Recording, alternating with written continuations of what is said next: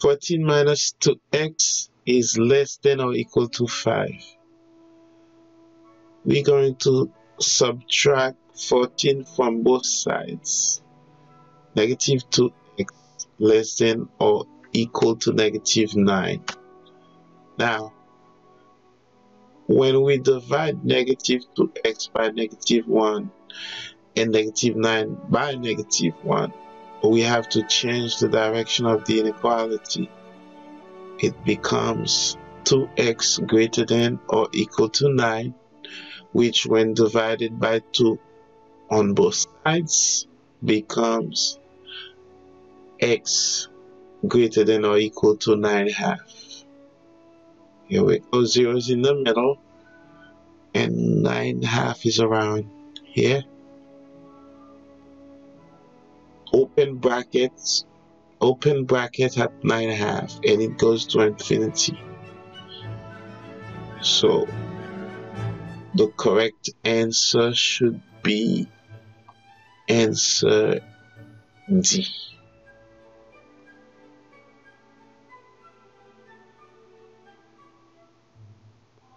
Seven, equation of the horizontal line that goes through the point -3, 2.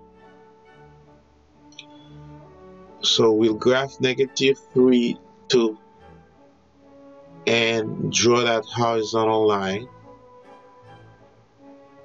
on the coordinate plane, and we realize that the equation for that line is just the y coordinate, so it's going to be y equal to 2. The correct answer is B.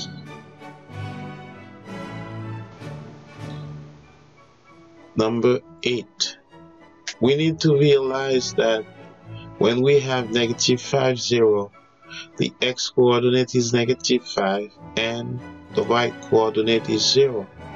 Therefore, for the first point, x is equal to -5.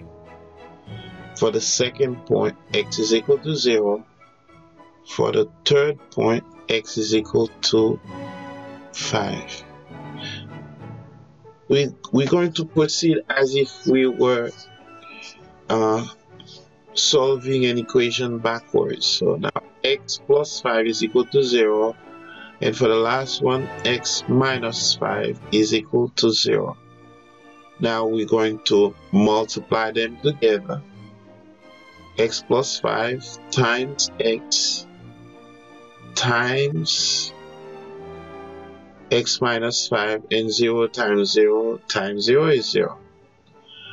So let's just rearrange them, because if we put x plus 5 and x minus 5 together, multiply them together, we get a difference of 2 squares. It's going to be x squared minus 25 times x is equal to 0, and the final answer is x cubed minus 25x.